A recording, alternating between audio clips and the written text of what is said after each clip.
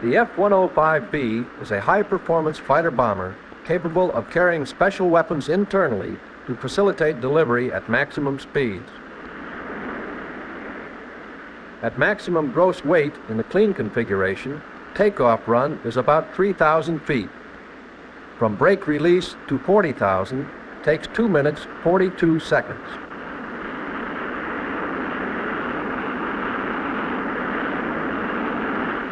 The Pratt & Whitney J75 power plant is rated at 15,000 pounds dry and 23,500 with afterburning. This gives a power-weight ratio at takeoff of 1.4 to 1. In contrast, the F-84F has a ratio of 2.4 to 1. Like other contemporary fighters, the 105 has a high concentration of longitudinal mass in relation to lateral mass. This means that motions due to inertia are more likely to couple with motions due to aerodynamic forces and produce violent gyrations. Whether or not this coupling is serious depends upon basic airplane configuration and stability characteristics. Directional stability was built into the 105 by using a ventral fin for effectiveness at high angles of attack and providing enough vertical area to compensate for conditions at high Mach numbers. Longitudinal stability and freedom from pitch-up are provided by the low stabilator position. The relatively high wing places the wake center lines progressively further from the stabilator as angle of attack increases. During flight test, an angle of 20 degrees has been reached. These stability characteristics, together with power loading, make it possible at low supersonic speeds for the airplane to hold or tighten a turn without losing speed.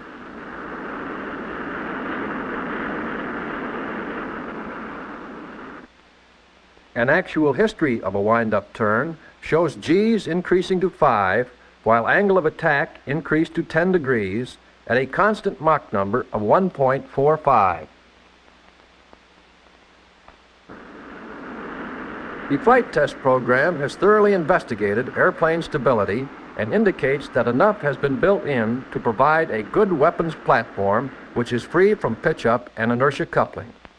The level flight speed envelope has been extended beyond predicted values at some points. Maximum Q reached in the extension test to design dive speed is 800 knots indicated at 6,000 feet. The high speed and kinetic energy involved create a deceleration problem. This has been minimized by extremely effective speed brakes, which make possible steep subsonic dives in addition to reducing the time required to slow down for safe emergency ejection. The rugged structure required for high Q fighter-bomber performance also provides pilot protection during this deceleration period without reliance upon complicated ejection devices. Assuming 550 knots indicated to be safe pilot exposure speed, it takes 10 seconds to decelerate from Mach 2 level flight. Longest times are from design dive speed, with 17 seconds required to slow down from 1.9 to 550. The same high kinetic energy, however, has taken the airplane to 63,000 feet, still going Mach 1.3 after a zoom climb with burner cut at 60. Calculations made using afterburner all the way indicate a 70,000-foot potential. This indicates that energy will be available at 62 or 3 for a firing pass at a supersonic bomber. Slow speed handling characteristics are also good, and the airplane has been landed with a 2,300-foot ground roll.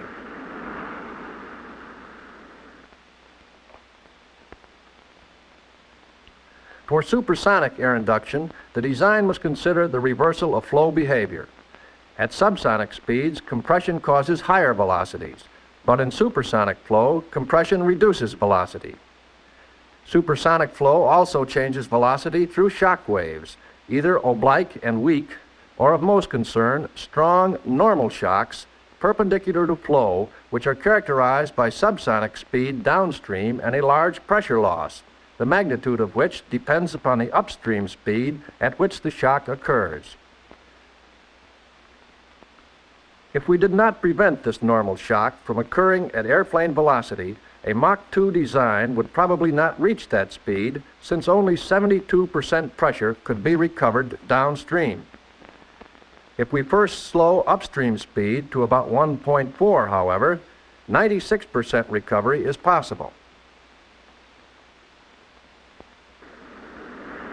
The F-105 uses a novel swept-forward intake to compress the air and slow down velocity before allowing the normal shock to occur.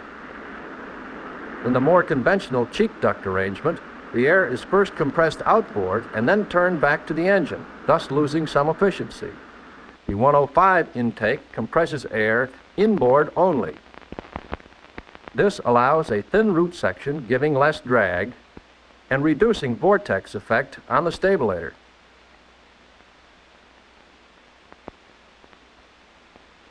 A sliding plug positioned automatically according to Mach number provides the correct rate of air deceleration. Fuselage bleed doors positioned by Mach number, air temperature, and angle of attack provide the means of spilling excess air to match engine requirement with inlet area, thereby controlling shock wave position. This prevents excess air from shocking over the wing, creating drag. In effect, inlet air is compressed and slowed down before the normal shock is allowed to occur, and the shock wave is positioned by controlling expansion on the subsonic side.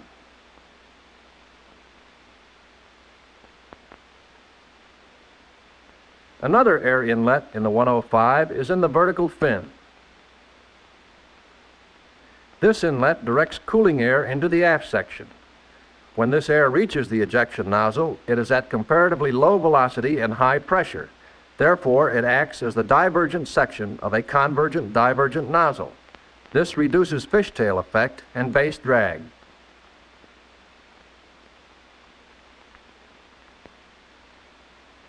The fire control system for the 105 has been flying in a modified RF-84F for about 2 years in accordance with the weapon system development concept.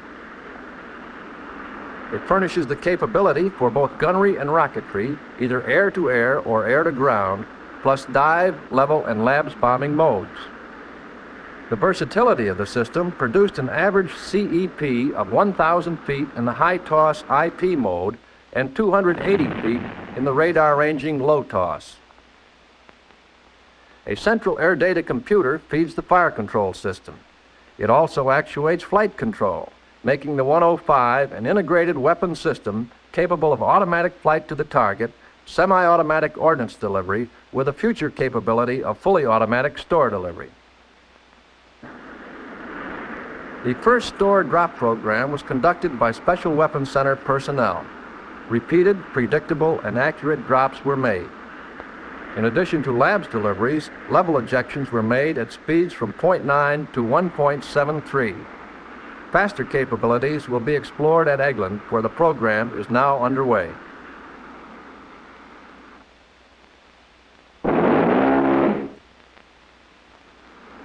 During ground tests of the T-171 gun, long bursts at the 6,000 round per minute design rate produced dangerous gun gas concentrations which limited air firing to short bursts. A redesigned purging system is being tested at Eglin.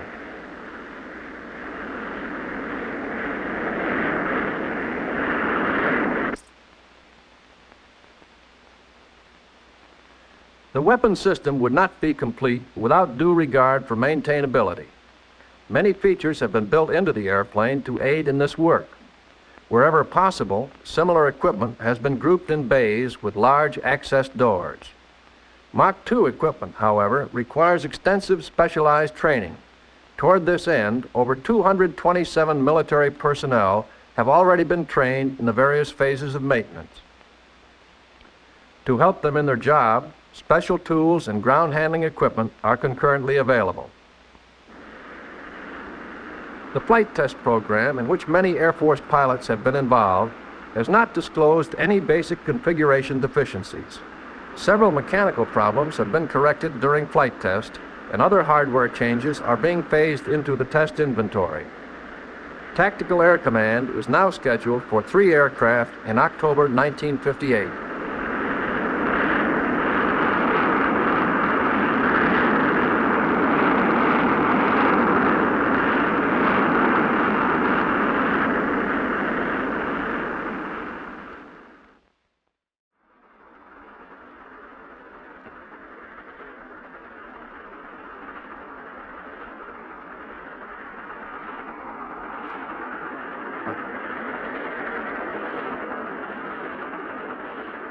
The 105A was first flown in October 1955 and has accumulated well over 100 flights.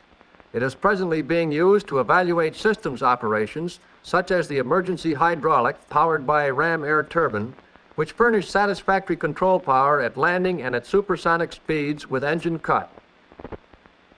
It has also successfully completed a drop program conducted by Special Weapons Center personnel. Both bluff and turnaround shapes have been dropped at speeds ranging from Mach 0.9 to 1.3 and altitudes from 8,000 to 35,000 feet. The ejection mechanism is pneumatic with an initial force of 8,000 pounds. A lab's release was also accomplished at Mach 0.92 and 4 Gs.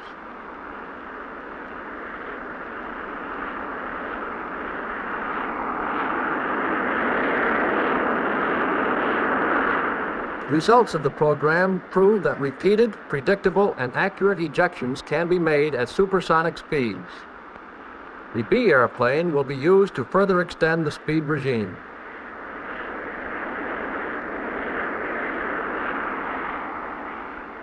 Pitch-up has been investigated by both company and Air Force pilots, and apparently the low stabilator has eliminated the problem. The B airplane was forced to make a belly landing on its first flight, due primarily to a nose gear retraction speed far faster than any experienced during hundreds of ground retraction tests. This excessive speed made the uplock system malfunction, and the nose gear could not be extended.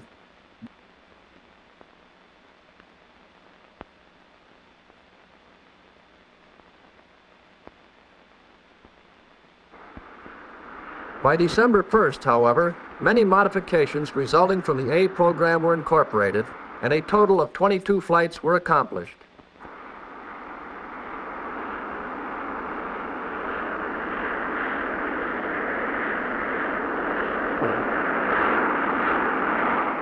Emphasis has been placed upon evaluation of flying characteristics such as stability and control, thermodynamic measurements to finalize the variable air inlet scheduling, and a gradual extension of top speed.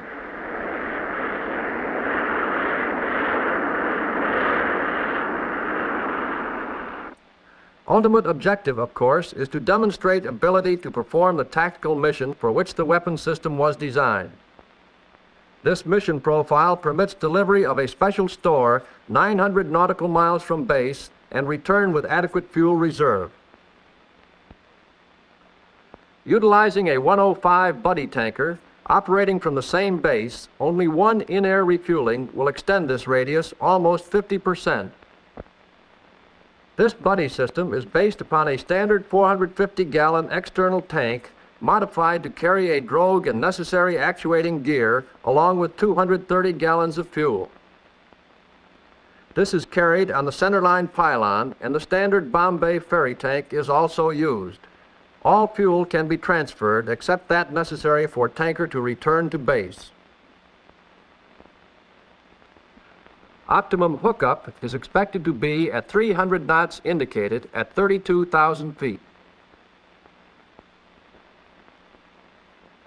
This extension puts effective radius well over 1,300 nautical miles. In-air refueling, together with the dispersion possibilities offered by the Zell system, make possible some interesting operations analyses. The fire control system for the 105 has been flying for about 1.5 years in a modified RF-84F. Bombing modes were essentially completed by December 1st, and a production unit will be installed in the second B, expected to fly in January.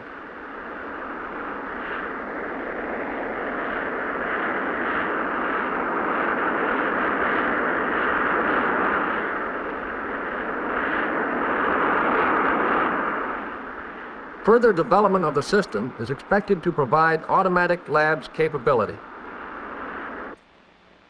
Data reduction so far gives every indication of a successful and timely production installation. 50% of all drops made at Eglin were within 500 feet CEP, and 75% were within 700 feet. Capability is provided for both gunnery and rocketry, air-to-air and air-to-ground, plus dive, level, and labs bombing. The ASW-10 automatic flight control system has also been under development at GE since 1954. Basic requirements were revised 4 times by a Republic GE WADC design team, and the present system has now been approved for production installation.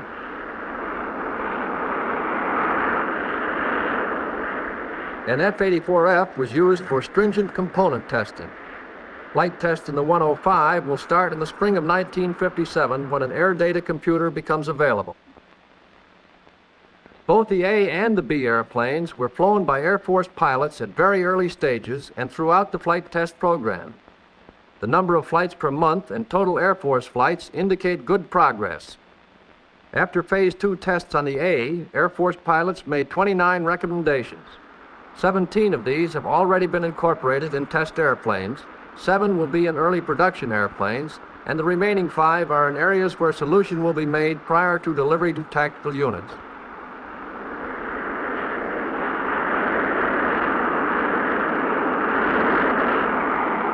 In the clean configuration, the B takes off in less than 3,000 feet, and best performance climb speed is about 1.2. True top speed has been extended over Mach 2, and the variable air inlet pressure measurements now being obtained will permit optimum positioning of inlet plugs and bleed doors to attain best pressure recovery for fast acceleration and more speed. At the present, all indications point toward a successful program.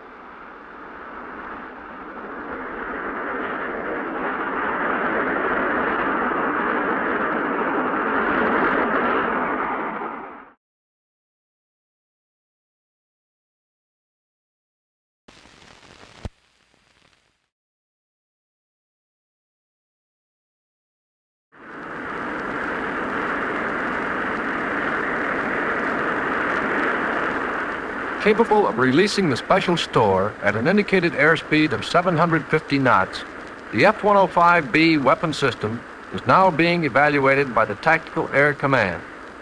During the past 18 months, over 600 flying hours have been accumulated on test inventory aircraft at Republic and ARDC flight test centers. Functional tests have been accomplished with basic airframe systems such as speed brakes,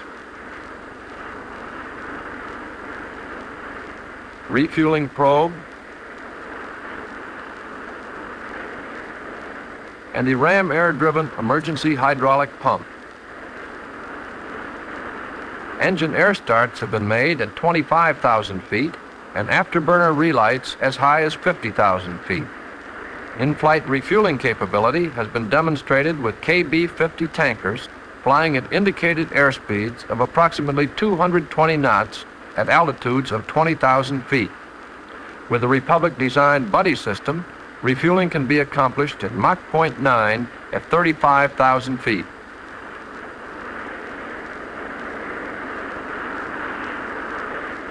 The unsatisfactory lateral control feel of the early airplanes has been corrected by the installation of a redesigned control system which has a much greater mechanical stiffness.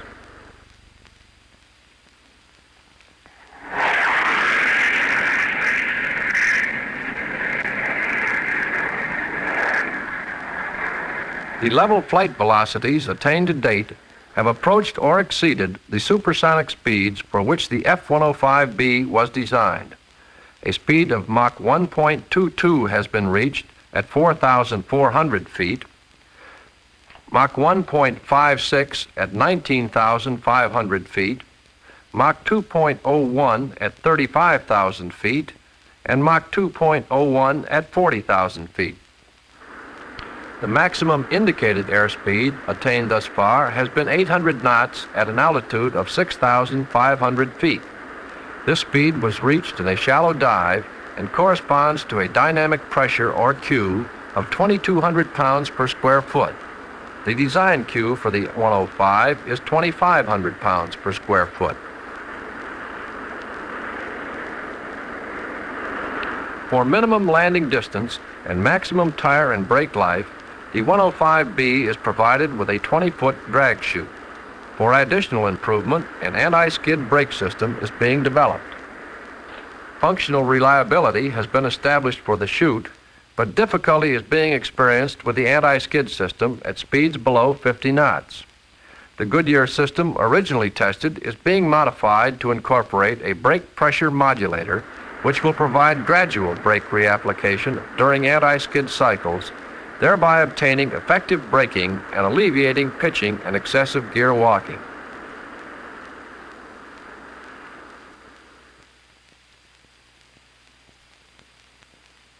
The static test model is currently undergoing structural evaluation at the Wright Air Development Center. Thus far, the wing and fuselage have been successfully tested to limit load for the most critical flight condition, which is 7.3 Gs at Mach 1.2 at 24,000 feet. The stabilator structure, control system, and landing gear struts have been successfully tested to ultimate load. Ultimate load is 50% greater than limit load and is that load at which failure can occur.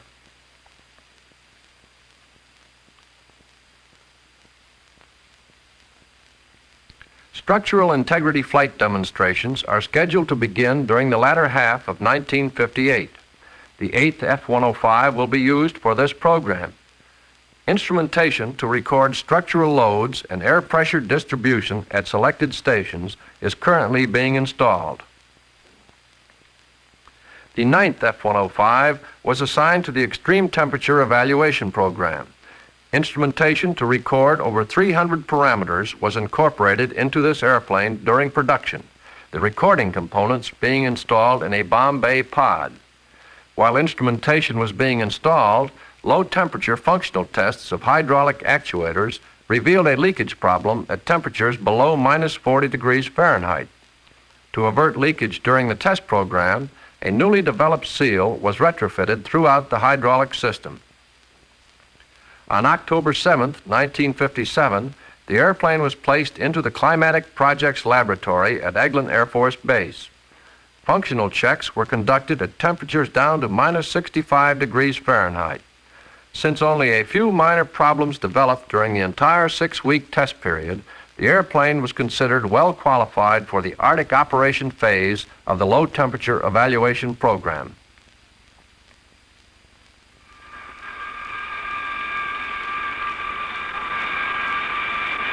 On February 1, 1958, the airplane departed for Eielson Air Force Base, Alaska.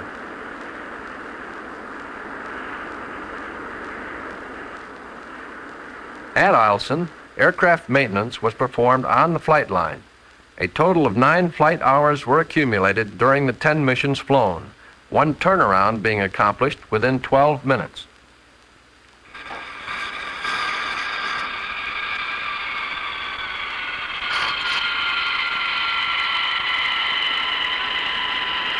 Differential braking, in conjunction with nose wheel steering, provided adequate maneuverability for taxiing and parking on snow-covered surfaces.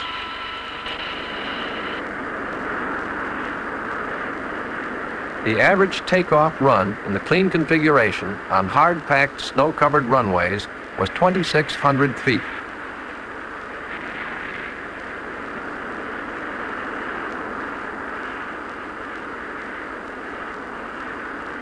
As the lowest surface temperature encountered was only -10 degrees Fahrenheit, present plans are to conduct additional tests during the 1958-59 test season.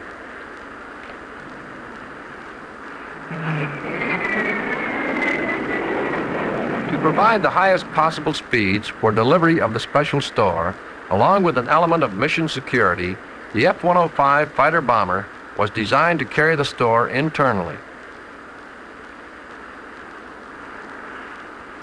The bomb bay doors retract inwardly to provide minimum drag and buffeting at supersonic store delivery speeds. Internal store releases are accomplished by means of a unique ejection mechanism which utilizes a pneumatic cylinder to provide a 19,000-pound ejection force.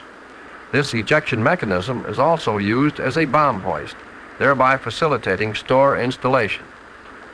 9 special store releases have been accomplished to date from the F-105B. These releases were at various points within the flight envelope and exhibited excellent separation characteristics.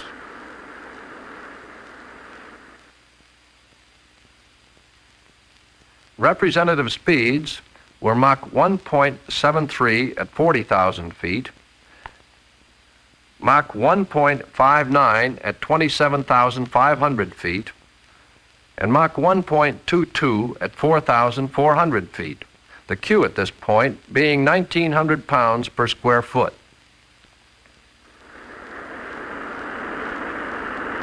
One of the releases was an over-the-shoulder toss with entry at an altitude of 500 feet at Mach 0.87 and rollout after a 4G pull-up at an altitude of 19,000 feet at Mach 0.55. Pilots report that above 400 knots indicated a mild buffet exists with open bomb bay doors. The buffet is not objectionable, nor does it change with increase in airspeed to 750 knots indicated. There is no trim change at store ejection, but a slight jolt can be felt.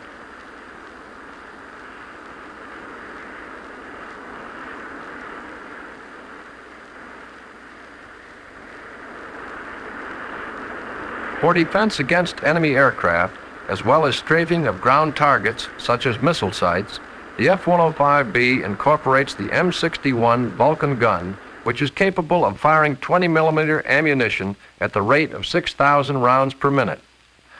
Early design information indicated that with a proposed gun installation, excessive gun gas concentrations would not develop in the gun area.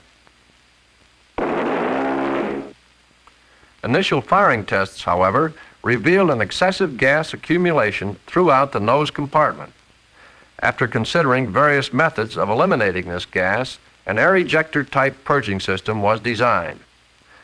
This system consists of a gun barrel shroud, an air ejector pump, a 1 1/2 inch purge line from the gun barrel shroud, and a 3-inch purge line from the vicinity of the gun breech.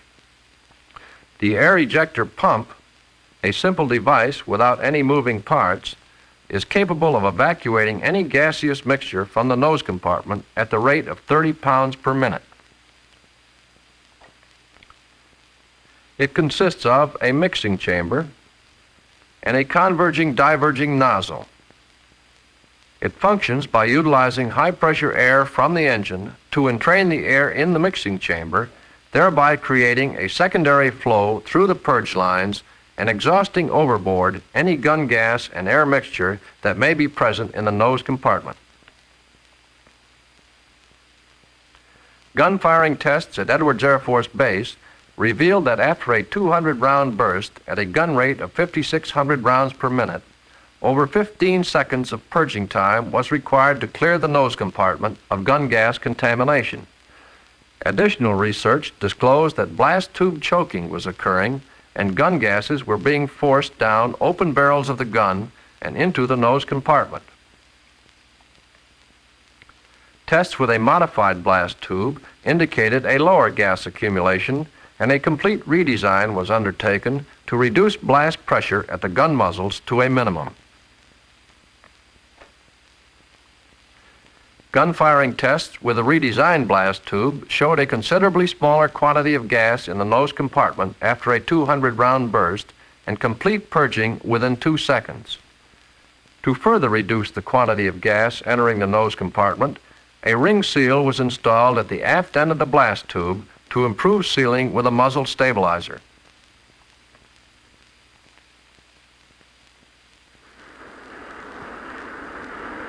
Satisfactory performance, the present installation has been demonstrated at subsonic speeds and altitudes up to 20,000 feet. These tests were conducted with 350-round bursts at gun rates in excess of 5,600 rounds per minute. Firing tests at supersonic speeds and altitudes up to 45,000 feet are currently being conducted at Eglin and thus far indicate satisfactory performance. Functional tests of the canopy jettison and seat ejection systems were performed at Republic prior to first flight of the 105. Further evaluation of the escape system was conducted under surveillance of Coleman Engineering at the ARDC Supersonic Sled Facility located at Hurricane Mesa, Utah. The first test was conducted at 160 knots. Failure of a seat catapult test fitting, however, reduced the ejection force, resulting in a tail clearance of only 3 feet. The second test at 160 knots demonstrated excellent escape system performance, a tail clearance of 50 feet being obtained.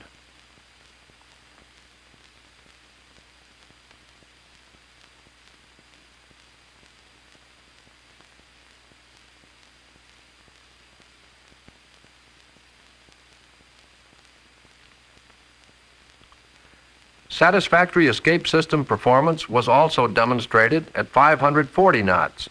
However, the right armrest failed shortly after ejection. The seat trajectory at this speed indicated a tail clearance of approximately 7 feet. The peak transverse deceleration of the dummy and seat was 54 Gs.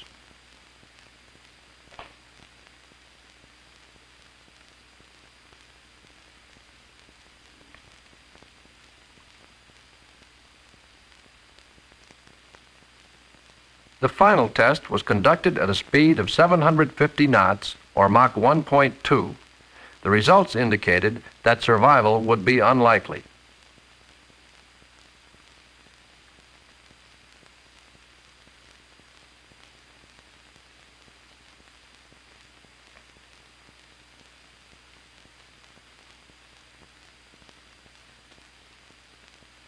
Now in production, these F-105B supersonic fighter bombers will soon be delivered to operational squadrons of the Tactical Air Command.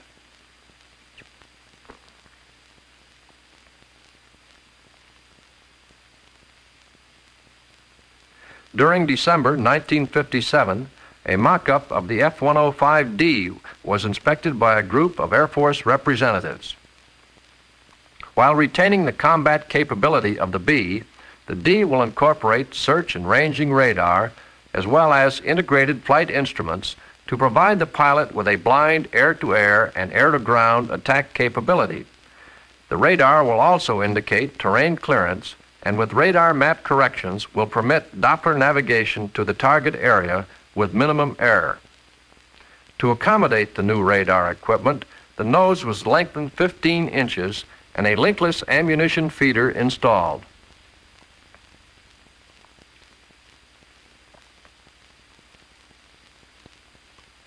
The flight plan for a tactical bombing mission against a target 707 nautical miles distance would be take off and climb to 30,000 feet at Mach 0.83, drop the fuselage tank when empty, and cruise at Mach 0.82 for 1 hour 18 minutes, climb to 37,500 at 0.87, drop wing tanks and pylons when empty, and accelerate to 1.38.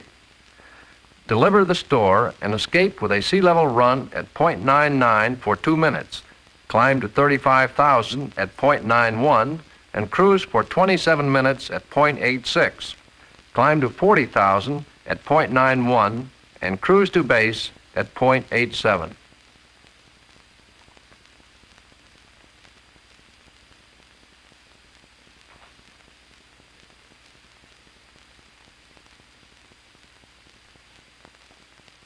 The F-105E, a two-place version of the D, will have the same combat capabilities at a small reduction in speed and range.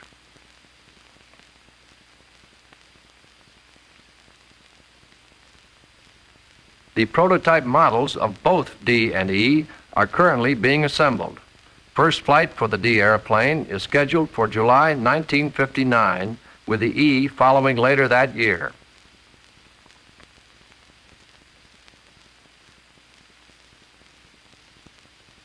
In a brief ceremony on May 27, 1958, Mundy Peel, President of Republic, presented the 12th F-105 produced to General Weiland, Commander of the Tactical Air Command.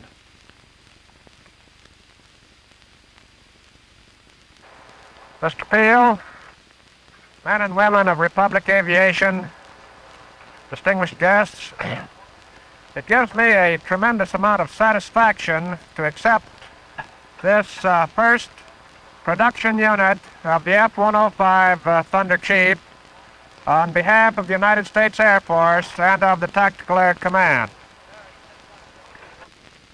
Shortly after the ceremony, Lieutenant Colonel Scott, commander of the 335th Tactical Fighter Squadron, departed for Eglin Air Force Base, where TAC pilots will conduct the operational suitability phase of the F-105 Weapon System Evaluation Program.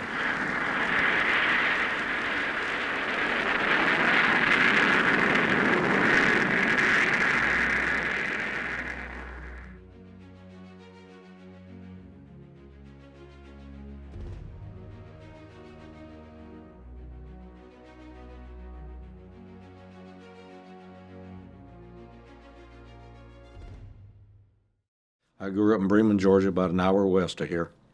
Graduated from high school there. Came to Georgia Tech in 1952. Met Pat Epps along the way. We graduated in 1956.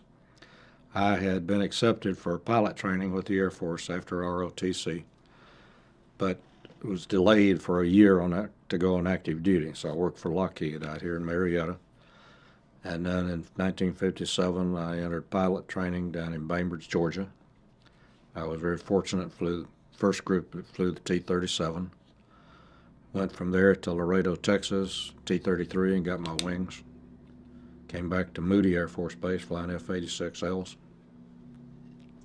What put you on a track to go into ROTC and then into the Air Force? Is that something you wanted to do since you were a kid, or when did that kick in for you? Well, growing up during World War II, formative years, I heard about these guys, flying tigers, running around China, strafing trains and doing things in the big raids. And I thought that must be really neat. But I never thought I'd get a chance at it until I got to Tech and found out there was ROTC and that I could have a chance.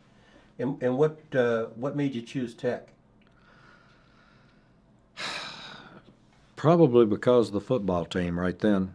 Plus, my next door neighbor was a ham radio operator, and he convinced me that if I went to Tech and got an electrical engineering degree, my future was secure.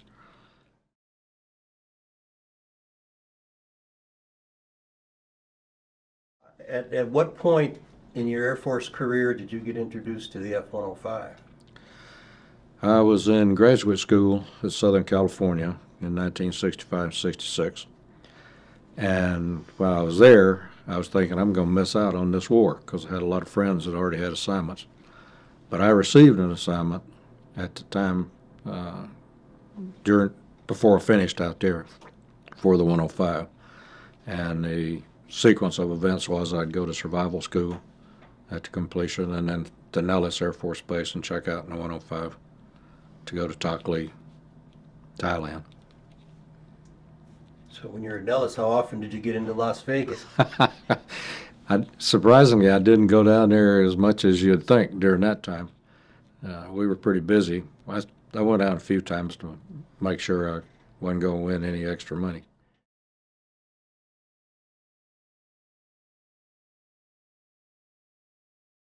Tell me as much as you can remember about your journey to Vietnam. How did they get you over there? Did you fly an airplane over there, or did they ship you some other way? Just tell us about going to Vietnam and your first impressions of being there. Okay. I left from Fort Walton Beach, Eglin Air Force Base, in the end of March of 1967. I flew commercially to San Francisco and then up to Travis Air Force Base, where I was on a military contract flight that island hopped to the Philippines, Clark Air Base, and I went through jungle survival school there for about 10 days. And then I flew again on a contract flight to Bangkok, and then on a military airplane, C-47, the old Goonie bird, up to Tak Lee. And what do you remember about stepping off an airplane for the first time? I had a very memorable introduction. The fellow who was the ops officer for my squadron and the one that became my flight commander subsequently said, "Welcome to the 354th." the highest loss rate squadron in Southeast Asia. So, what a good deal. And about a week later, I went up and met with the wing commander who welcomed the new people. And he told us that in 2 years of operation, the track record was in the 100 missions or 1 year tour, you had a 50-50 chance of being shot down. If you were shot down, you had a 50-50 chance of being rescued. Welcome to the war.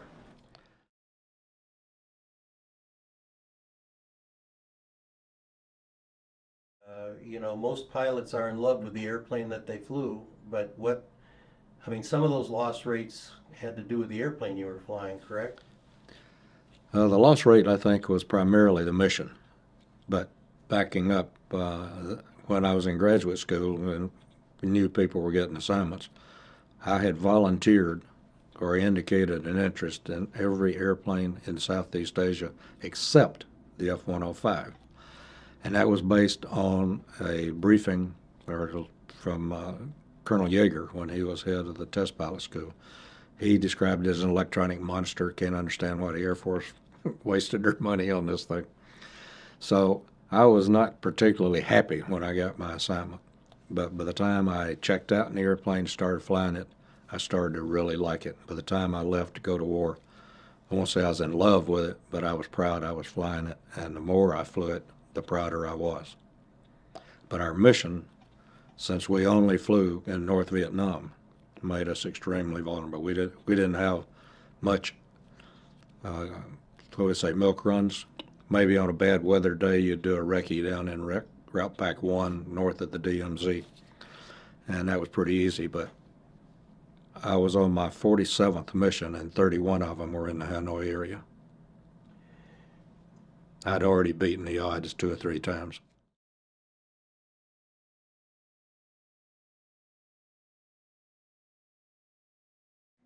I never got to meet Colonel Oles, but he was the commander of the 8th Wing over at Ubon when I was flying, and they flew MiG-Cap on several missions into Hanoi that I was on.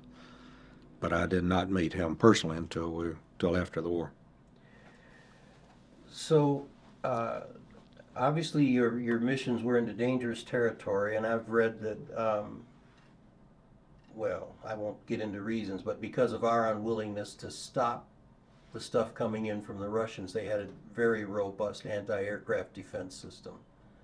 So I imagine every mission was just tremendously high risk. There were a few missions, like when we would do road recce or just general reconnaissance missions down in the lower route packs 1, 2, or 3, that were you almost say were fun. Get out and roam around and see the countryside while you were doing it. But yes, when we went into the Hanoi area, the expression was when you got up there, yes, belongs to Uncle Sam, put those bums on target. And there were some missions that everything's there. We went in, at the time I was there, we'd make run-ins at low altitude around 1,500, 2,000 feet to try to stay out of the radar for the SAMs and the radar guns. Therefore, small arms fire was a risk that you had to avoid. But yeah, in the pattern that we flew, we'd pull up to about 14,000 feet and then come back in on a dive. And that's when the radar could pick you up. Where the first month or so I was there, where the MiGs would be laying for us right over Hanoi. And one mission I was on, we had MiGs going up with us in the pop. You had 105s and MiGs and 105s and MiGs, and SAMs going off and flak all around. I don't know who the MiG leader was that day, but he wasn't too smart.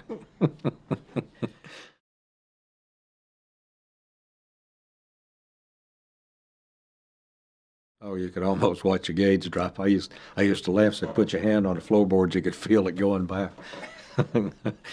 I'm trying to think. Typical fuel consumption was probably about 3,000 gallons or pounds an hour. And the afterburner jumped to a little over 6,000. So you didn't do that unless you meant it? No. The best I did, I guess I got it about 1.3 or 4. But that's an interesting story if you want to put on it. Yeah, go ahead. I'd love to hear it. We were on a mission on Sunday afternoon in a railroad yard just northeast of Hanoi across the Red River Bridge there.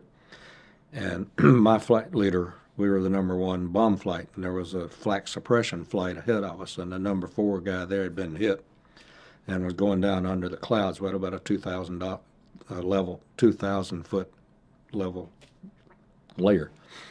And so my flight leader says, I'm going to follow him down. So that meant me leading the mission out. And about the time I got out and got to recover right across Hanoi, and that's where we were in Afterburner, accelerating out of there and jinking, a SAM went off so close that I flew through the colored cloud, which only lasted a couple of seconds. And I came back and I told him that day, I said, I think the biggest damage I did was going across Hanoi supersonic, blowing out all the windows in town. But as we got out, I was starting to climb out, and a fellow from up here in Georgia who happened to be in my squadron too, I recognized his voice, called me and he says, single 105, 18 east of 97, shake it, you got a MiG on you. So I did a split S right down through the cloud layer, pulled up, and when I did and looked out, there was a mountain ridge on either side of me out here, at least 500 feet higher than me. And I came back out of there rather subdued, to say the least. And I remember I got back and went through debriefing. And intelligence at that time, if you had a tough mission, they'd pull out this bottle of bourbon, old Overholzer, I remember, and they'd give you a shot. And I threw that down, and I started telling him about the mission. He pulled us, you like another? And I said, yeah. And I says, can I have another one? I had my third shot of bourbon. We got through the debrief, and I looked at my watch. It was about 5 minutes till evening church time. And I went down to the chapel. I knew this Methodist minister was down there, and I leaned up and right up in his face. And I said, it was a close one today, but he got me back here. I said, you think I'll be okay here? He says, you'll be glad you're here. Come on in. But that was probably my most exciting day, other than being shot down.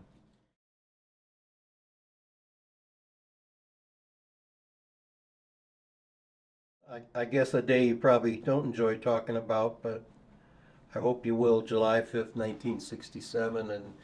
And maybe, you know, I'd love for people who, particularly young people, to understand what your day was like. Not just the fact that you were shot down, but your usual day and preparing for a mission. And all you can remember about that day would be wonderful. I don't have any trouble talking about it. July the 5th, 1967 was obviously a very special day, and 2 or 3 things led up to that, in that I had just been appointed or signed as the executive officer of the squadron, and we were having an inspection. We had a new commander.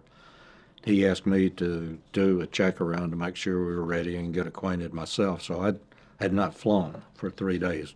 I had sat as spare when they needed, but I didn't get off. And I remember on the night of the 4th of July, I wrote a letter home, and I said, well, I missed the fireworks again today, but Fergie promised me tomorrow for sure. And sure enough, I went out on the afternoon mission. I dropped that report off on the commander's desk and headed out. And later on, talking to people in Hanoi when we were together, almost without exception, all of us acknowledged there was something different about the way we felt that day. We couldn't put our finger on it, but it wasn't like a normal day. And I kept trying to think the whole time, what have I forgotten? What did I do or not do, or what? And as it turns out, obviously it was that sense, I guess, of the impending, what was imminent. But in my case, I was the number 4 airplane in a second flight on a railroad siding right up near the Chinese border.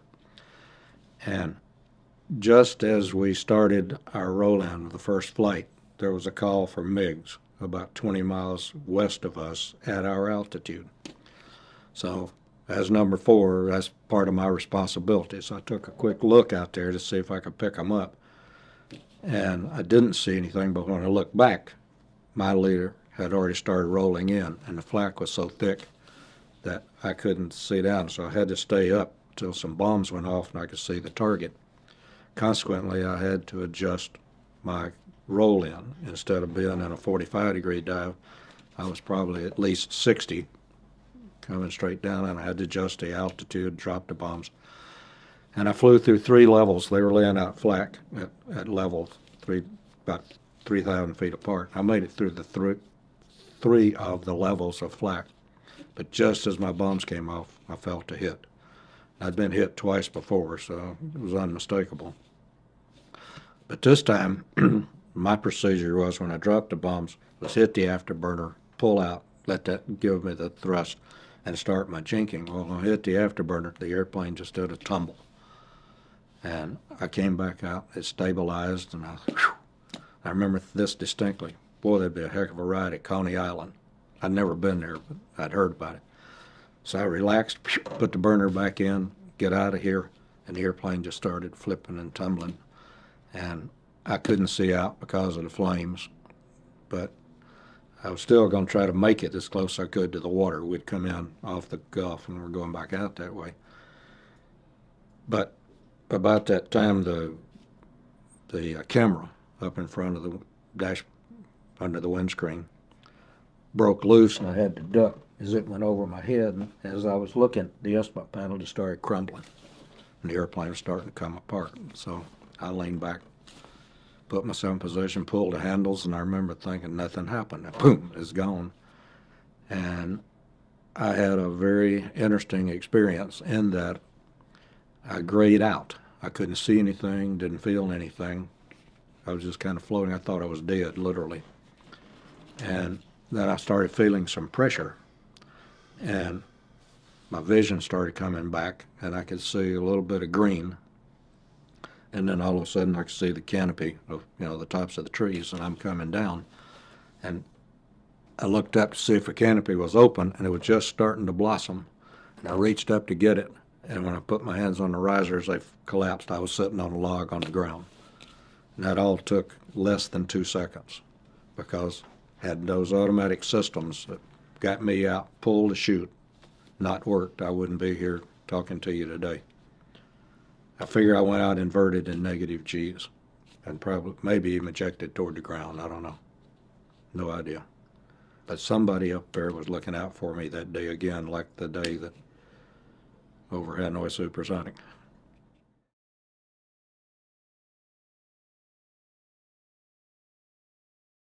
You're not any place you want to be. Well, the first thing, obviously, that I did once I was on the ground, sitting on the log, my emergency beeper was going off. Get that off so I can talk. But I couldn't get up to it. I couldn't get it cut off. I didn't think. I realized after the fact that I had, because 2 others had been shot down, and their beepers were the ones that were going off, blocking things. But I made an immediate call. Told them I was down safe. I'd check in an hour. That's really optimistic. But sitting on the log looking down was kind of ironic. I looked down and looked at the tree. This is just like North Georgia. Those hills, same kind of scrub trees and pine tree that were rubbing around, the ground's gravelly. Then all of a sudden it dawned on me, these ain't going to be friendly North Georgia mountaineers. Everybody I see now may be looking to kill me. So I started trying to get rid of stuff. My chute was caught in the trees. I couldn't get it down.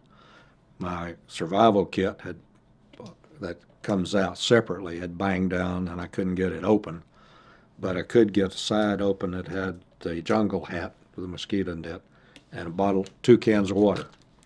And I pulled out the water, stuck them in my flight suit, put the hat on, threw my helmet down the hill, hoping that would make them think I'd gone that way. And I started up the hill, which was the instructions or recommendations from survival school. And as I got to almost to the top of the hill, and I could see a path out here that I was going to go to, I hesitated just long enough. I think actually my G-suit got caught in some brambles and kept me from pushing these bushes open. And a Vietnamese ran across closer than 4 feet away. The only thing, he was in a hurry or didn't look my way. So that caused me to look around a little bit, and the path, and then I saw these field wires across the way. When I leaned up and looked, I'd come down right in the gun ring. There was a gun sight down here about 100 yards and another one over here about 100, 150. And so I reconsidered my actions at this point, don't get too carried away. But I managed to get across that path without leaving a track with the boots. And I thought if I got over on the other side and down the hill, I could hide out for that hour and check in and maybe get picked up, get out of here. And I didn't realize when I got across, all the brush was over here. I was in grass, oh, maybe a foot, foot and a half high. And when I got to the edge and looked down, it was a drop off into a bog. I wasn't going anywhere in that direction. So I sat down and opened one of the cans of water, and at that point I was so thirsty I didn't think there was enough water around. I took 2 sips and I thought it was going to come out my ears, all the psychological, the shock effects. But I managed to drink it, forced it down, threw the can away, and about that time I heard voices were gathering up over here along the trail. And they were pointing and talking, and I'd heard some shots and hollering back and forth. They'd obviously found my parachute and helmet. And so they'd eliminated that side. They just really were going to come over here. And they did, and they came out. And I did this and tried to get anything white out of sight and hide down. But it turned out I wasn't going to hide under anything. They walked up and tapped me on the shoulder and welcomed me to North Vietnam.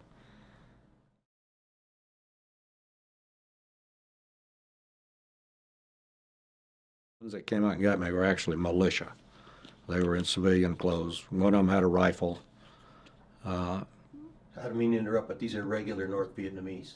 No, these are civilian. They're like militia. Oh, okay. They're in civilian clothes. I don't know how they fit into the system right there then, but like I say, one of them had a rifle, and they started stripping me down. And, of course, when I got my pistol out over here, one of them pulls it out and looks at it. And I don't know why, it was just a sixth sense. I just happened to glance up just as he was starting to come across and hit me in the head, and I ducked and missed him. And the guy with the rifle leaned across and hit him with a butt in his chest and knocked him back. And I remember thinking, you and I are going to be friends. I don't know about the others, but I like you. But they packed me down. Well, they started me, took off my boots, stripped out everything out of the flight suit. One amusing thing, I carried a half a pack of Salems because we'd been told that Ho Chi Minh liked those, and if Ho Chi Minh did, most everybody else probably would. And I carried some Winston cigarettes too. They pulled the cigarettes out, looked at them, crumbled them up, and threw them away. And I said, well, so much for intelligence. But they started walking me, and I realized if I walked very far barefooted, my feet were not going to be in a condition to do anything else. So as we started down the trail, I started watching, and I saw a root coming up, and I hooked my foot in it and fell over and convinced them that I'd hurt myself. And I got them to carry me all the way down the side of the mountain. And we stopped in a little village. They put me in a house in the back corner on a bed.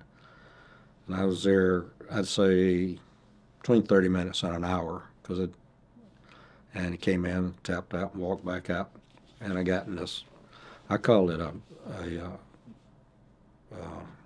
safari wagon. It was bigger than a Jeep, but not as big as you see safaris nowadays, but open vehicle with a canvas top. And they put me in the back seat, one guy on each side. They're holding my arms like this, so I wasn't tied up. But I looked up as the fellow on my left in English said, "You're now the prisoner of the Chinese Liberation Army." And what I saw in front was a picture of Mao Zedong and Lin Pao, head of the premier and the head of the People's Army. And I couldn't put my hand up and do the Marine salute, but I said something like, okay, you really did it to yourself this time. Because I figured I was gone to China, because we were that close to the border. I learned over the next 24 hours that that's why the gun sights were so good down there. The Chinese were running them all. And what we had rolled in over, literally, that got us was what we considered probably the best gun sight in North Vietnam. Of course, now I knew why. And later, in '79, when Deng Xiaoping came to this country, he acknowledged that they had 300,000 regular troops in North Vietnam for the war. So that's what they were doing. And it was also why we had been briefed about 2 or 3 weeks before that there would be no attempted rescues in the buffer zone right up near the border. That they finally acknowledged that those were the Chinese. And I'd have to say that overall, I was well treated with them. They brought me something to eat. They wanted me to do a radio broadcast, which I declined with no pressure. And that night, the commandant came in. They introduced him as the commandant. And through the translator said that if I cooperated with them, that I would be treated well, and I'd be taken to Beijing and be treated well. And I declined that kind offer also, because in 1967, Beijing and the moon were about the same distance from Atlanta, Georgia, as far as I was concerned. I did not know, I should say, that we had an F-104 pilot that had been shot down in September of '65 who was already in Beijing. And he came home when we did, and I introduced myself to him and told him my opportunity to meet him. He said, "You made a good choice." He spent 7.5 years in solitaire. And after during the 24 hours with the Chinese, when I knew, they took me around the next day to various gun sites. We'd stop someplace, and about 8 or 10 guys would come out in uniform and line up. And I called him the cheerleader. The head guy would get out his little red book, and he'd read and chant and read, and he'd chant. And the translator then would say, "The U.S. will surely be defeated. The Vietnamese people will surely be victorious." Okay, that's nice. And one thing out of that, which really surprised me, was that almost every one of these guys had a camera. And when the chanting and cheerleading was all over, they'd all came around. They're all making pictures. So I had my fingers crossed that somebody was going to make a picture to get out, because I knew with my close call I was probably going to be reported as killed in action. So I cooperated with the picture making at that point as much as possible. But that afternoon, they took me up to a place, I guess it was either a subordinate or a corresponding headquarters, where I met some more regular Army. And I had, I guess you'd say, a test of wills. They started the chanting again, and this time they wanted me to say it. And I told them, "No, I'm not going to say that." And one of the guys, I don't know what they smoked, but his eyes showed he had something more than issue, maybe my old Overholzer. But he comes up with his rifle and puts the bayonet right under my chin and pops it up like that, while the translator's right here saying, "You must say it." And I wouldn't shake my head. I just did kind of like that. And after 2 or 3 times like that, and for him saying, "You must say it," I finally just did my lips tightly, a grim, so I'm not going to say that. And an officer obviously came up and got this guy to back off with a rifle. But I wasn't too sure there for a while, because I could see the rifle bore was clean. It was operable. But once that was over, back in the truck, back down to where I'd been before, in an area with a cave. That was my house right then. And they let me take a nap, and the commander came by and motioned like that, and went out and got in the truck and went down, and they turned me over to the North Vietnamese. And I remember when they made that offer and to go to Beijing, I said, "No, I wanted to go to Hanoi." The guy looked at me and just kind of shook his head. So when they turned me over, I leaned back out, and I wanted to shake hands with him, and we did, which is part of the story, because I hope to meet him later on. But anyway, the Vietnamese blindfolded me, and took me down, I'm pretty confident, to Kelp Airfield. And I got a jet helicopter ride into Geelong, right downtown, and then a truck ride across the river to the big prison, Wallow.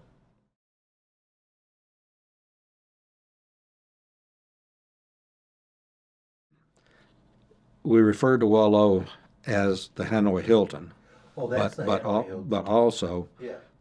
Hanoi Hilton tends to encompass all the camps. If you were in Hanoi, you were in the Hilton, although everybody, with few exceptions, processed through the big prison initially. And I went into New Guy Village there, learned I wasn't nearly as big, mean, and tough and strong as I thought I was. A couple of little fellas with a rope can get you to do and say things that you didn't plan to. And another one that got my arms up behind me for the better part of a day, convinced me to do some things.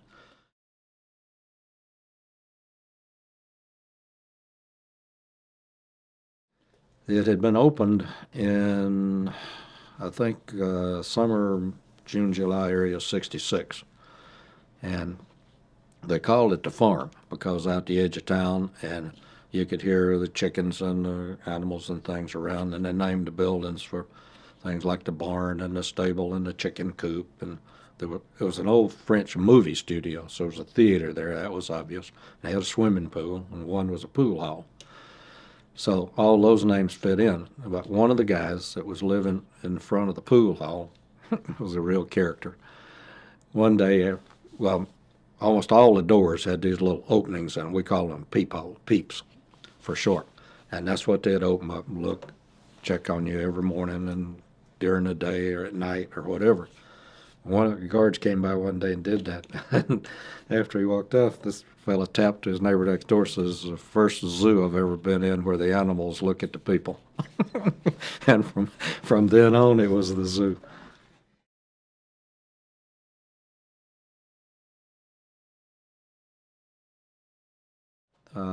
After the zoo, sometime during the summer of '70, the Vietnamese were readying a new facility for us at an existing army post out again to the west of Hanoi. And they had moved at least two groups in there earlier. One of them from the from the San Tay prison where the raid took place later on. But it was the first time we had compound living, so to speak. It was a big, long barracks that was divided into several rooms. Excuse me. But after a few days, we were all out together. They'd come in, just unlock the doors in the morning. We had to run to the place till siesta time, noonish, when they'd put us back in for a couple hours, and then we'd be back out. We had to run to the place till time to lock up to go to bed. We had a latrine area and a wash shower area. It definitely, it was not Hogan's Heroes, but it was so much better than anything we had had. We were getting sunshine, exercise, and then the San Tay raid popped in, and that was about 6-7 miles away. We heard all the fireworks and see the airplanes and activity, and it scared the bejesus out of the Vietnamese. 2 days later, we were all loaded up, now taken back down to the big prison, Wallow, downtown. And they had opened up an area in the back that we knew was back there because when I was there before, we could hear people back in there. They'd been using it for political prisoners as well as South Vietnamese prisoners they'd captured. And these cell blocks were roughly 25 feet by about 55 or 60. And they had up to 100 to 120 South Vietnamese in each one, and there were 50 to 57 of us in each one. And on the concrete slabs, you had about that much space. And we then had guys laying on bedboards around on the floor. It was a crowded sardine can, but it was so nice to be with people that you'd only heard names of for several years, but now you got a face to go with them, a personality, and you got new people to talk to and new stories to hear. And it was actually fun for a few days.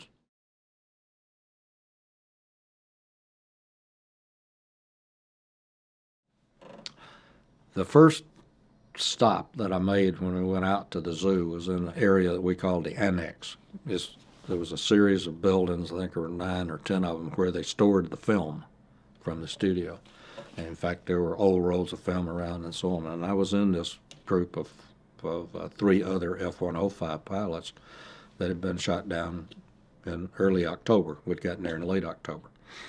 But none of us knew anything about the tap code. We'd tried to talk across the wall or do something to the group that was next to us. There were 2 units in each building, but we weren't getting anywhere until the next spring, like March. This Navy lieutenant commander came in who knew the code. He had heard it, but he hadn't had a chance to use it. Wasn't very good at it. But we were over trying to get the guys next door to respond, and they was tapping on the wall, and we were giving names, and they were giving their names back.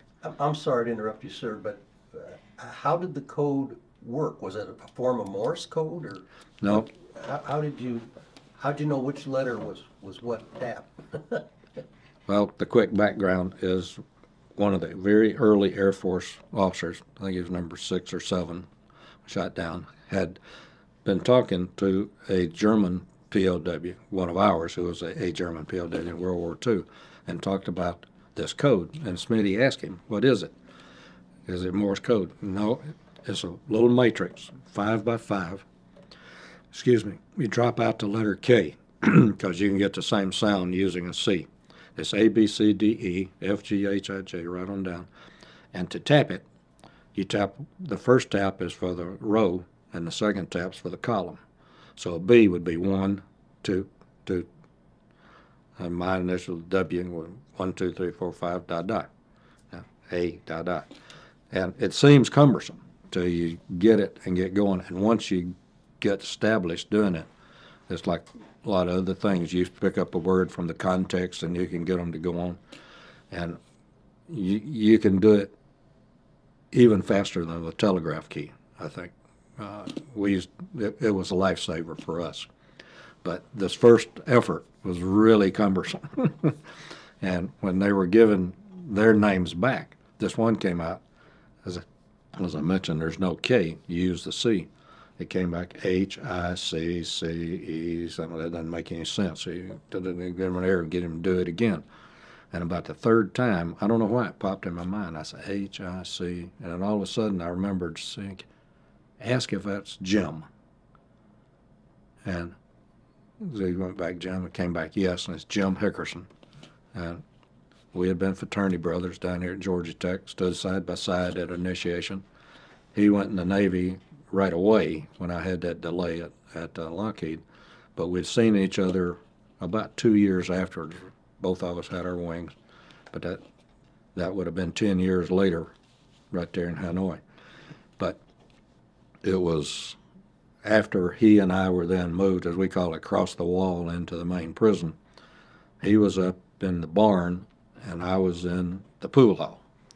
So we didn't communicate until about 2 years later when we had what I call a fruit basket turnover, and he moved in next door to me and had taken some of the bricks out of the windows, and I got to lean in and shake hands with him. But then when we went out to the camp we call Faith at the compound living, and then back into the other, we stayed together for the next 2.5, almost 2 years.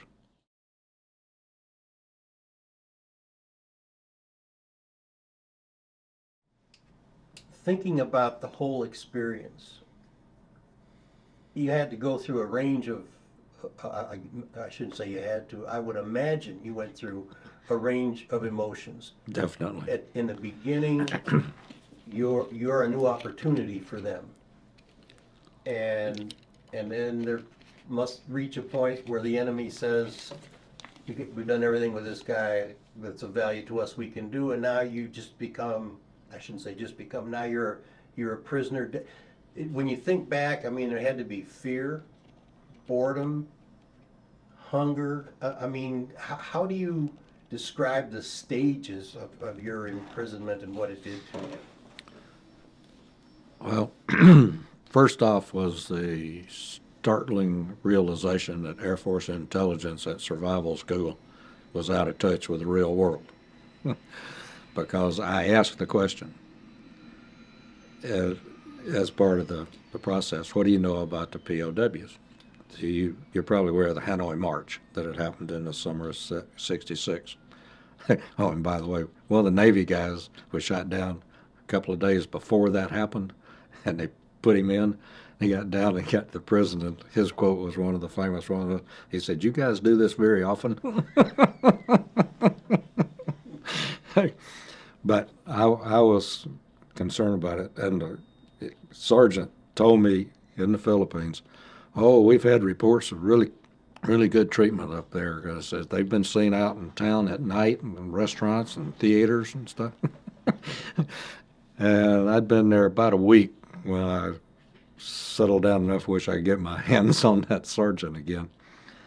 And also a Marine from Korea. But anyway, I was not prepared for the immediate torture, to be candid.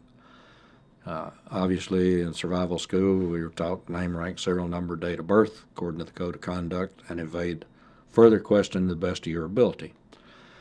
But a German POW fellow, U.S. Air Force, who had been German POW when I was there, made the statement that if you have something that they want, they will get it.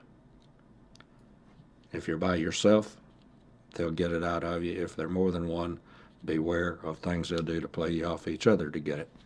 So once I got the name, rank, serial number, date of birth, and they said, "What was your target?" And I said, "I don't know." And he said, "What do you mean you don't know?" And his English wasn't that good, but I could understand it. But I used the fact that I couldn't to get him to repeat things to buy time to think about what I was doing and saying. But anyway, he let me know right away that name, rank, serial number is not going to cut it. Oh, in fact, that was one of the humorous things. I told you about faking that injury up in the mountain to get them to carry me. I tried the same thing with the Chinese. They brought in a doctor. He checked me out. Said, "No, you're okay." I said, "No, no, you're okay." When I get to Hanoi, now I'm in a new venue. So when the interrogator comes in, he says, "Sit." And he was at a table with this light little gooseneck thing down here with a stool down. He says, "Sit." So I start like I'm going to hobble over there. And he looks up and he says, "Maybe you best actor in survival school, but now you in Hanoi. Sit down." That alerted me. This guy is not a dummy. He's in touch.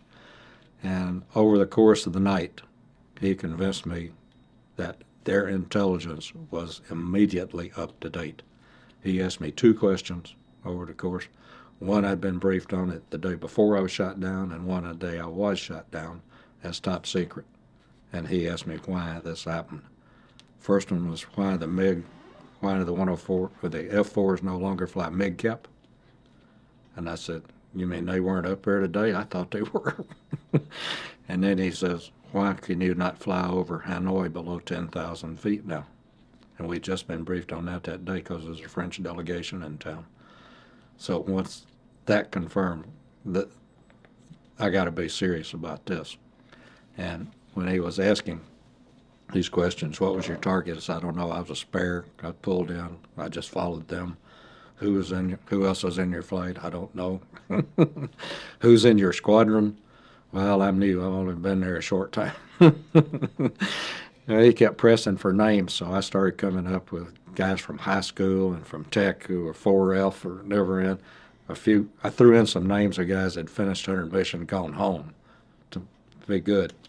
And I kept cranking this, and finally, after I don't know how many hours, and several times of tying me up and passing out and coming back to consciousness, he said, "Why you keep lying?" I said, "I'm not lying." They said, "Yeah, you lie. Same day we shoot down man 357 Squadron, tells us everything." And I thought about that a minute, and I said, "Well, if he tells you, why you ask me?" He said, "I want to hear you say." So we're back to the game again. Name, rank, serial number, write down all the same questions. And I remember from survival school, if you're telling a lie and somebody else telling the truth, the liar's in trouble. And I thought, oh gosh, if he really did tell them, I'm in trouble. So I started pulling my answers back to more factual things, but not quite as best I could, but sweating it out. And finally, when he quit about daylight, and this had started a little after dark the night before, and I got the day off, and I lay there, and they brought me some soup and rice to eat, and I got to thinking, he really conned me. He played all those things they told me about in survival school. He did it, and then I bought it hook, line. There ain't nobody else up here now. There you go. And I never heard any reference about another guy till I got to the zoo with those new 105 pilots. And one of the guys had been at the other base at Karate. And he said, oh, he said, I knew about you. You were shot down the same day as Ward Deitch. And he was a flight leader in another squad. I said, what do you mean? He said, yeah, he and another guy were shot down that day. They were 357th Squadron. So, yeah, they had the guy. They put him out. He died in captivity about a week later.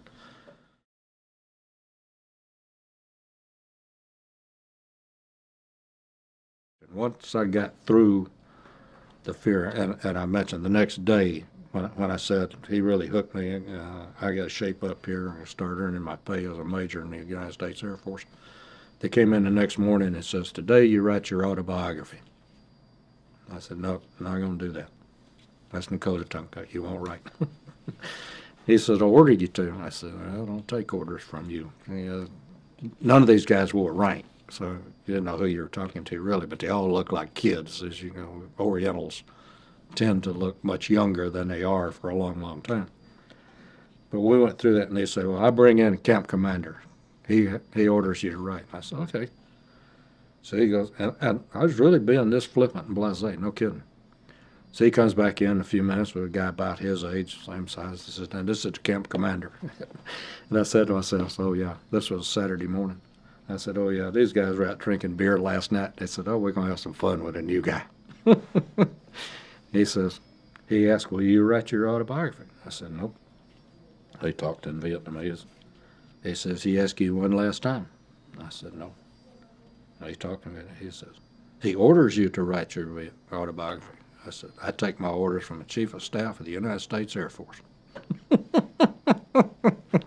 And he talked a little more in Vietnamese, and he says, one more time? I shook my head. And the camp commander looks up in very good English and says, you will be very sorry. Got up and walked out. 2 or 3 minutes later, this big guy comes in, biggest Vietnamese I saw. And they put me on the ground, pulled my arms back up behind me. I couldn't do it again. My life depended on it. My palms were together behind my neck. I could scratch my neck. And they put Vietnamese handcuffs right there. And they walked out. And I thought, this ain't a big deal. And about 5 minutes later, my hands were numb, my arms were numb, and shortly my shoulders were numb, and pretty soon my chest was numb. And so I started walking around so I could keep myself alert and active, I thought. Next thing I knew, I'm laying on the floor. I'd obviously fallen knocked out. And I did that 3 or 4 times, so I just gave up, quit trying to walk around. And during the mealtime, that mealtime came, he comes in with a bowl of soup and a plate of rice and holds it up. And I said, oh, good. We're going to get a break here, get something to eat. He holds it up, sets it on the table, and he does that. And I shook my head. He walked over and picked it up and walked out. Maybe they are serious about this. Okay, I'll lay here a while longer. So I guess I passed out off and on, because the next time, the afternoon meal time came, he comes in with a soup and rice again, sets it down to that. And I said, no. But I had been conscious enough during the time that I realized I hadn't seen another American. I've been here for 4 days now. And this was the funny part. I haven't felt my hands all day. This is into the afternoon. I haven't felt anything from my waist up in a good while. If I can't use my hands, I can't feed myself, and I probably can't play golf again. So when he starts to pick up the stuff to go away, I said, wait a minute. And he turned around, does that, and I said, I'll try. He picks it up, And I said, okay. He turned around and nodded my head. He wouldn't leave till I said yes. So he left the suit, went out and got the officer, came back, and the officer asked me, and I tried with him, I'll try. And he shook his head. So I said, okay.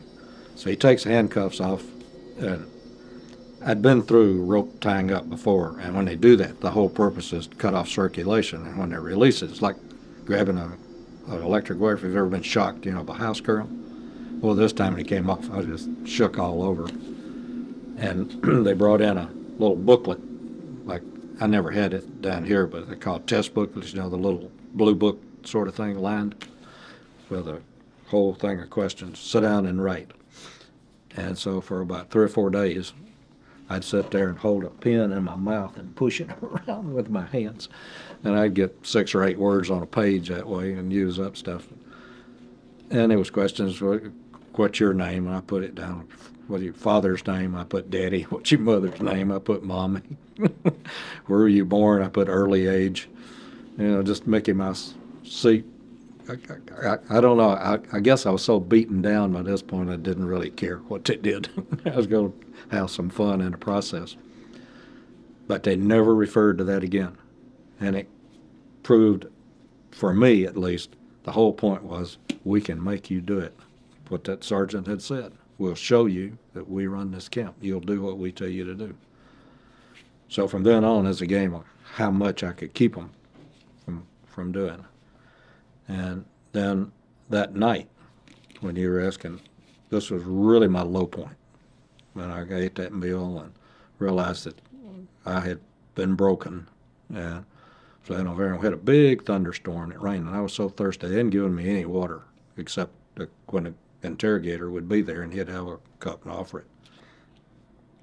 And I remember I got up and I pulled the table over, put the chair on it, put the stool on it, and got up where I could get this vent, and reached out and got a hold of a limb on the tree so that the rain coming down and run down, and I get some water off my arm. And then it quit raining about the time I got it. And so I went over and leaned up against a wall, just slumped down, and there was one light way over in the corner. And I looked up, and it just kept attracting my attention.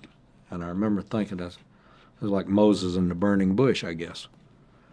And I sat there and I looked at the light. And whether it was a split second or an hour, I can't tell you. But I had an experience of something happened to me, and it was all over. I feel very comfortable, very secure. You're going to live, you're going to get out of this, and you'll go home someday. And from then on, I was able to accept things that happened, and when there would be a crackdown right after escape in a night camp, and other things that would come down, you'd have a little sense that this might be bad. I could just think about it for a minute, and I could feel comfortable again and go on and do what I had to do. And I remember thinking Harry Truman made the statement as president that he had no trouble sleeping every night because he knew he had done the best that day that he knew to do, and he needed his rest for the next day. And I realized that I was able to do that. I could lie down every night and go to sleep no matter what was going on.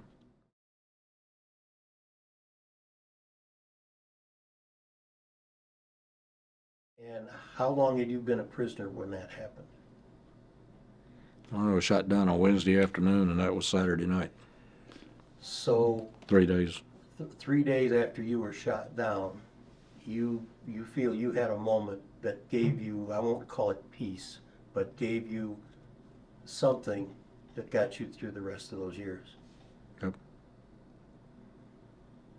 Was there a day in that prison camp after that you didn't feel that awareness or didn't think about that? Or did that sustain you every single day? I can't say that I thought it consciously every day, but the feeling was there every day. And what do you think about that now? What do you think that was? It still sustains me, and the experience that I had there after we were in those large groups, we started, after some confrontations with the Vietnamese, we started having Sunday church services.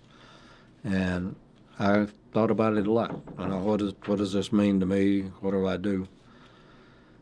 And I participated, not as an activist, but participated in the services, attended. And when I got home, I went to see another one of our classmates down here at Georgia Tech who had become an Episcopal minister. And I talked to him about it and asked him, you know, how did you make the transition? Because he had been a technical major. How did you make the transition to that? And told him experience. And the first assignment I had when I got back was at the Air War College. And one of my classmates there was a Catholic priest that I got to know fairly well. And I was still in this time, you know, I was saved in that ejection. I went through this other experience. What am I here for? And the Catholic priest helped me put it in the best perspective. He said, don't try to solve the problem. He said, you go through your life looking for the sign or looking for this or what. And he said, you may miss what you're actually here for. He said, just accept the fact that you're here and make the most of it that you can. And that's really what's been with me ever since.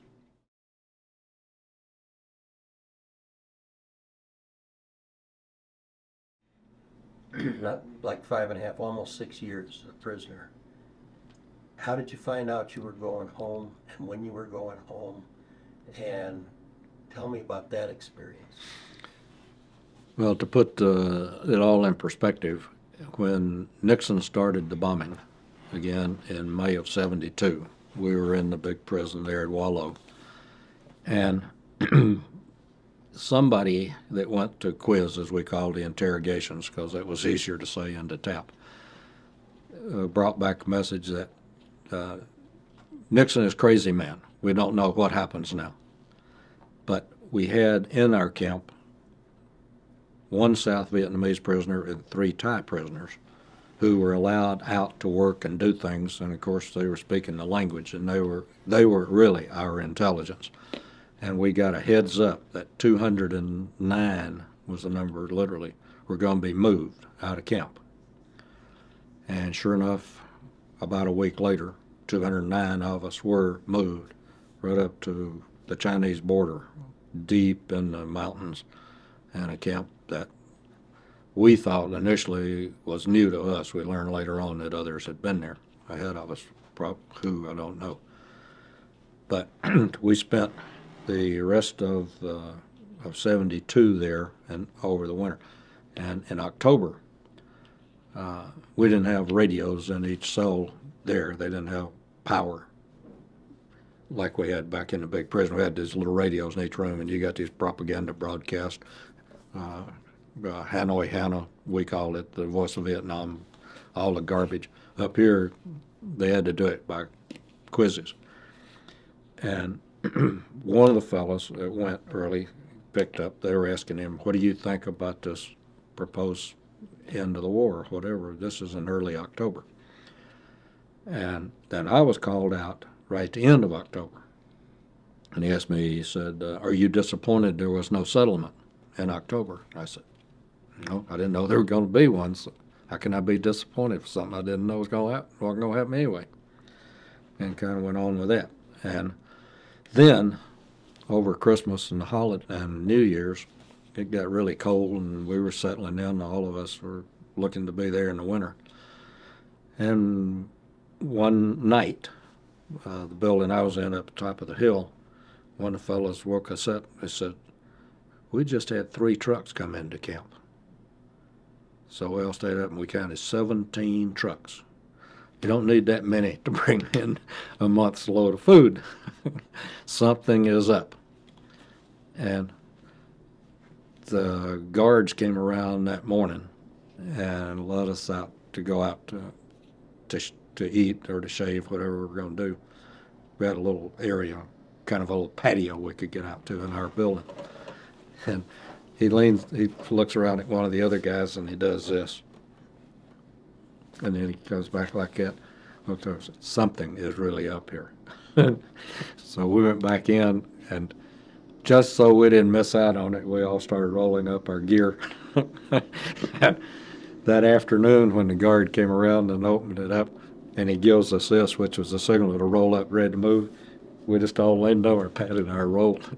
He got a big smile on his face, and right after dark, they loaded us on the trucks, headed back to Hanoi, and about halfway down, mid-afternoon, we stopped and had a little coffee break. They gave us water and little energy bars, coconut bar stuff. And instead of getting back on the truck necessarily to your own, they divided us out in 4 categories. And what turned out to be the first 2 release groups went back to the big prison. The 3rd release group went to the one we called a plantation, and the 4th one went to the zoo. And, excuse me, we'd been back about a week, and I was at the plantation in the 3rd group. They called us out one afternoon. We lined up, and the camp commander came over, and he read us the protocol from the Paris Treaty that in itself required that the prisoners be notified within 48 hours of this date. And they were told it, and they stood there for a few minutes waiting for us to do something, and when we didn't, they said, okay, dismissed, and we all filed back into our own little cells, and then we went over hugging each other. So, God, I hope it's true, hope it's true.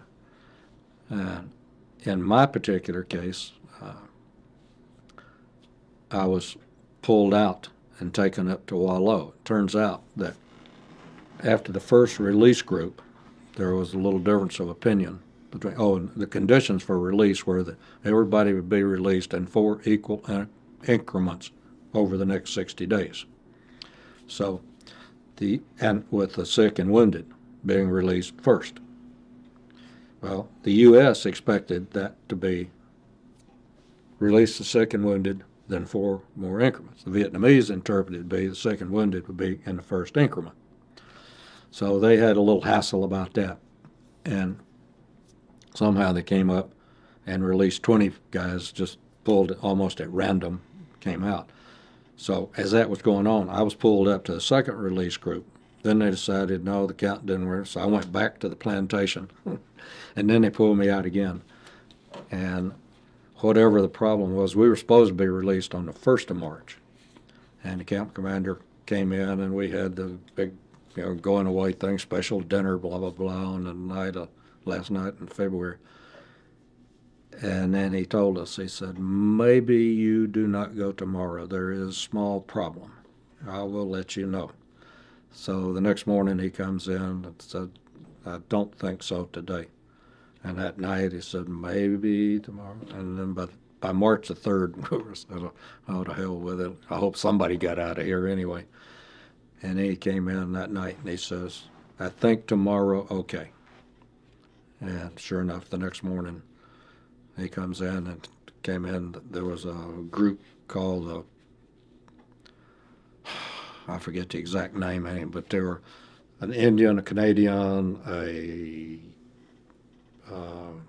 Czech, and another Soviet Union type had to come around and inspect everybody. So they came through. We figured, I think we might make it today. And sure enough, about an hour later, we started going out. We got our go-home clothes that we'd been fitted for. We went out to pick them up, put them on. And they walked us out the front gate, and they had their little 20-seat buses out there, and we all got on and headed over to Jialam for the big trip home.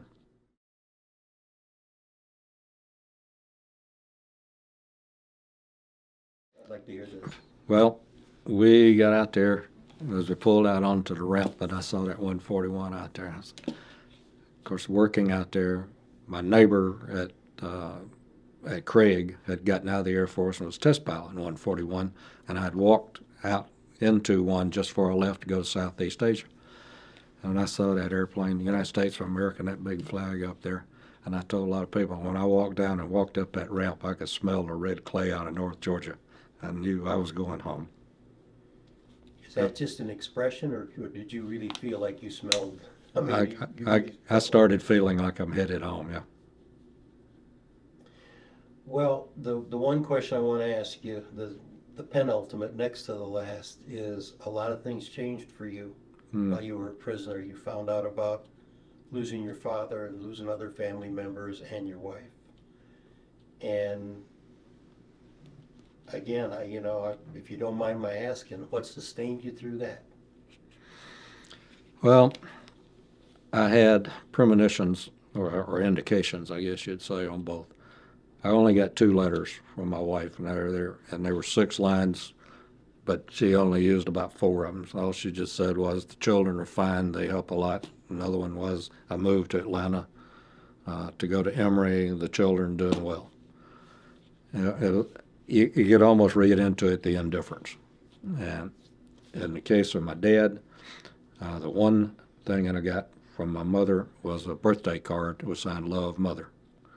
And that was probably one of the really low points when I realized he was gone, because I was looking forward to seeing him. I knew he was in bad shape when I left, but I was looking forward to going back and seeing him again.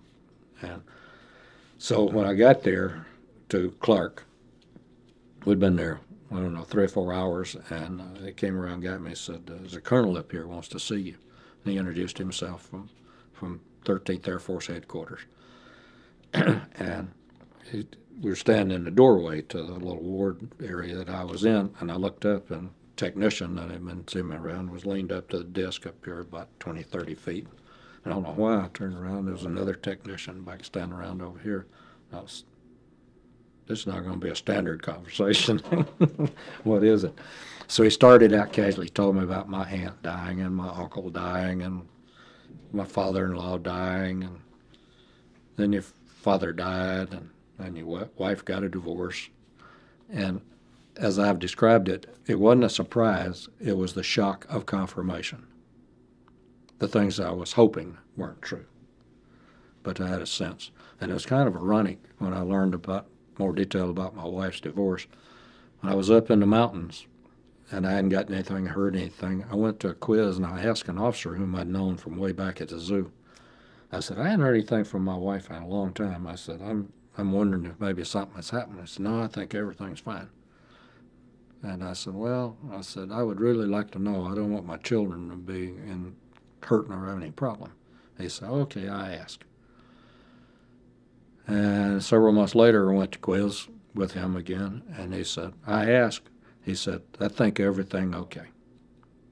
As it turns out, that first quiz was within a week of when she filed for the divorce, and the second one was within a week of when it was granted. And they had sent the paperwork to Hanoi to camp a detention, and since I didn't reply within 30 days, I wasn't contesting it.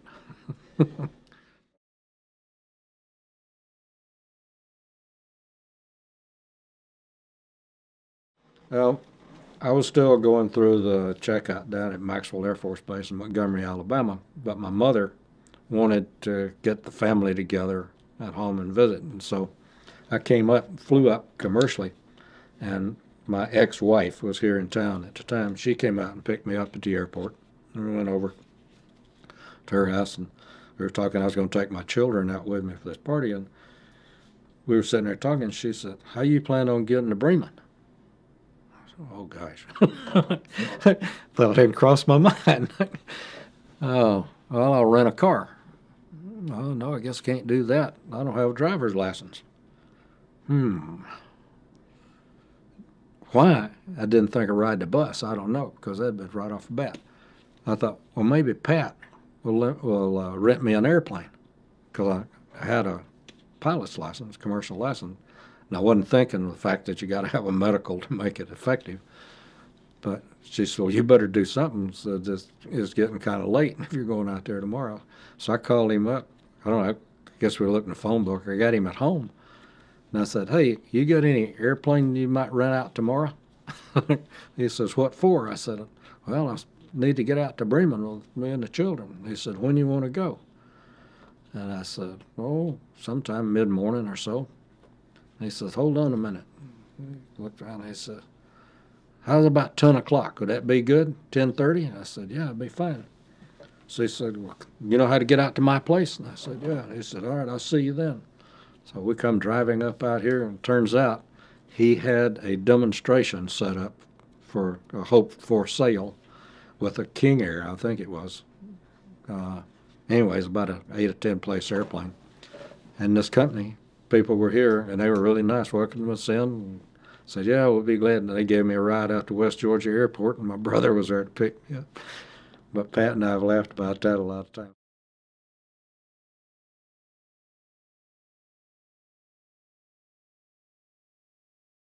Those 6 years of your life that you gave, literally gave to this country, and all that happened to you, what would you say to young people? Or what would you, if you could get them all to pay attention to you for the next minute, what would you say? Well, first I would say that I'm proud of my service. At the time I was there, I honestly believed that we were doing something that needed to be done, because the threat of communism and the expansion of China and their efforts to, particularly in Asia and in Southeast Asia, could have had very difficult future. And while we did not win, and unfortunately I think I have to say we actually did win the combat. Our politicians gave it away later on. But we did accomplish a stalemate, so to speak, and I think we stopped that expansion, gave those countries a chance to get on a little firmer basis. As far as Vietnamese people, I was disappointed for them, the boat people, that many were killed and or died in the process of getting out of there, and in Cambodia that were literally killed during the Pol Pot regime.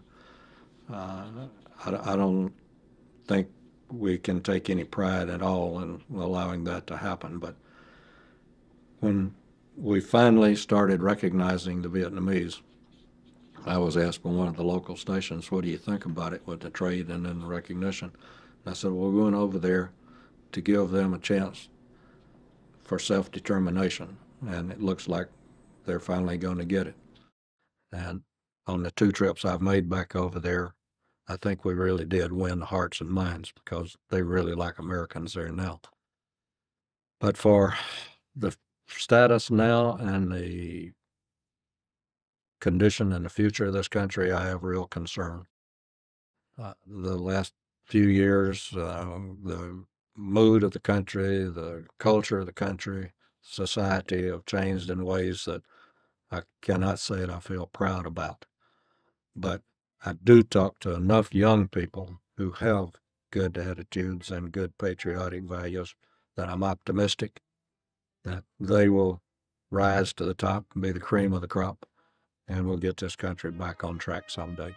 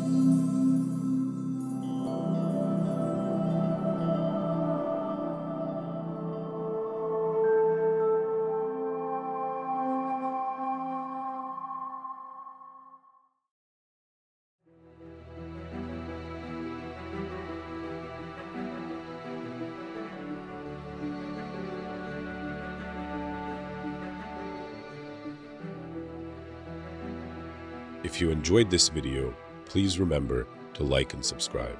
And as always, thank you for watching.